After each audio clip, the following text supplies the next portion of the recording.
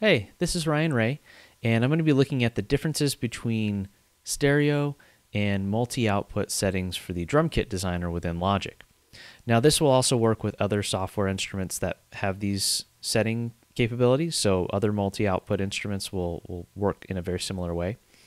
But basically, the difference is this. Stereo selection takes everything within whatever sound you're working with and routes it directly to the stereo output channel. You don't really get to mess with much in it. It's just kind of going there and it's convenient and it works.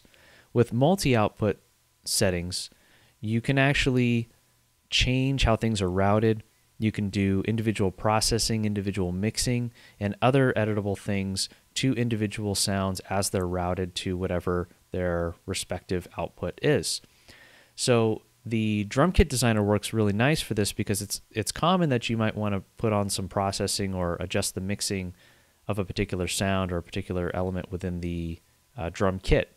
So I'm going to explore how we can mess with this and see how some of the library presets are already ready for this kind of editing.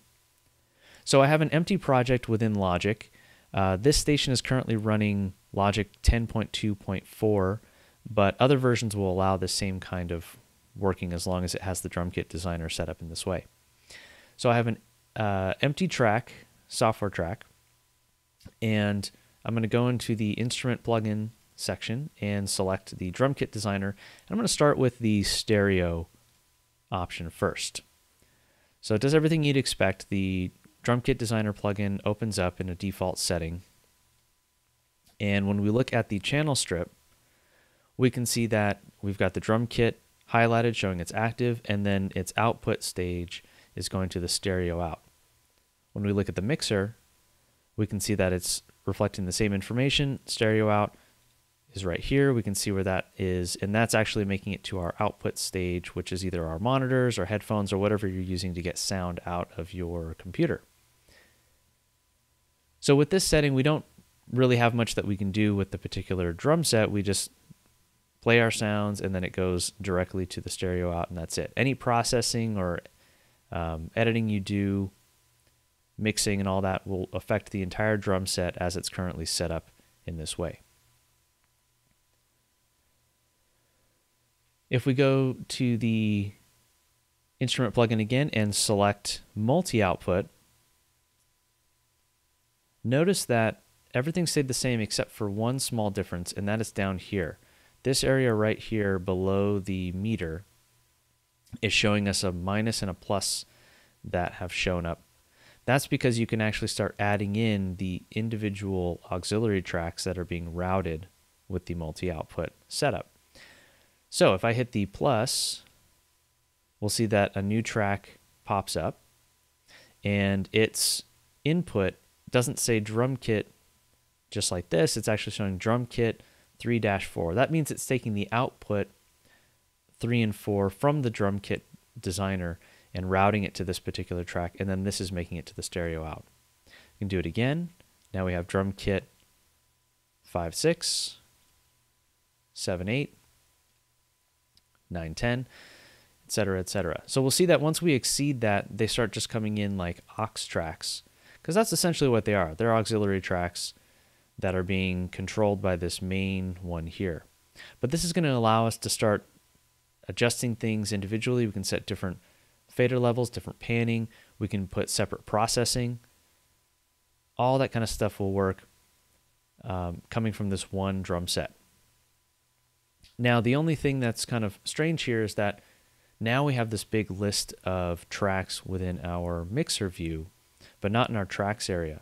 So what if you wanted to say automate some effect within the snare? Like, let's say you wanted to do some individual processing of the snare. You wanted to put in some reverb, so we'll use the send, and let's say we want to send to a new bus. It's going to create a new bus here, and we'll say that we're going to add in some, I don't know, Space Designer reverb. Once I feed that in, we'll see that something like the kick is dry, but the snare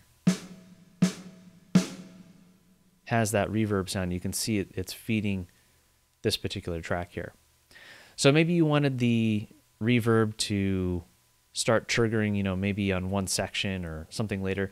You could actually take this track and automate the bus send or something like that.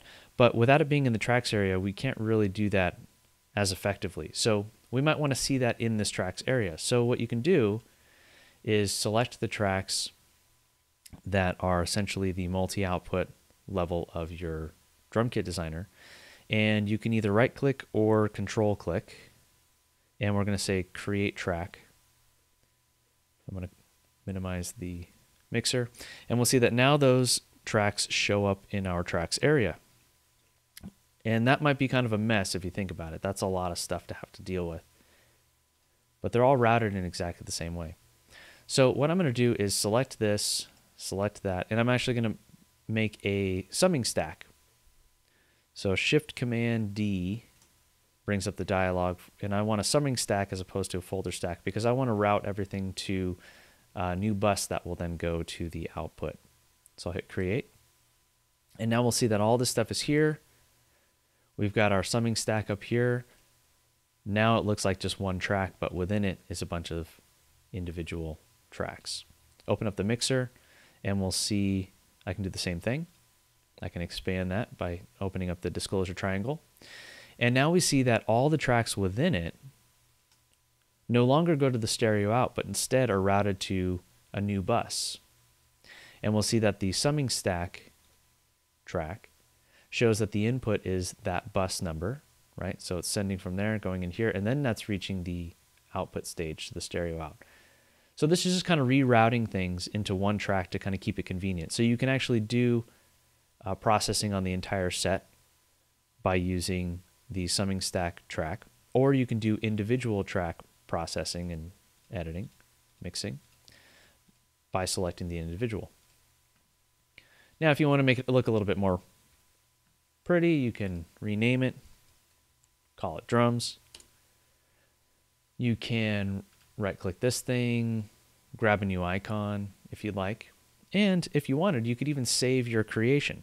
Open up the library, and going into save, you can actually save this particular preset that you've made. Essentially, it's this channel strip setting. Anything you've done, any effects you've added will be saved to it, which is really nice. And you can recall it later as a user preset.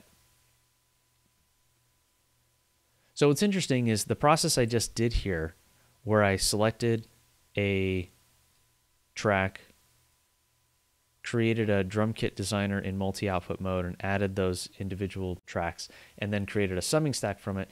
Well, this is essentially the producer kits presets. So if I hit this, create a new software instrument, just keep it empty.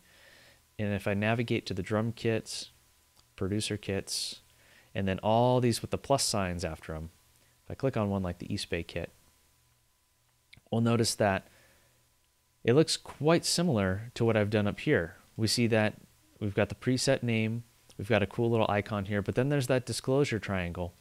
Open that up and we'll see that this one actually has all the instruments routed and labeled and have their own icons. Definitely looks a lot better than mine here, which is just kind of generic.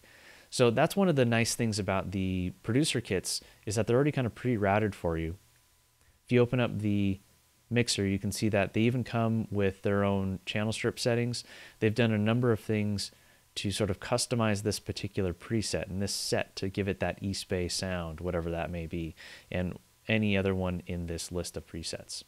So definitely saves a lot more time to use the producer kits to effectively get the same thing, but that's how you can work with multi-output settings versus stereo. The multi-output setup allows you a little bit more flexibility, customization, individual mixing and processing, as opposed to a stereo instrument, which really just gets you the control of the two channels and the entire instrument in one.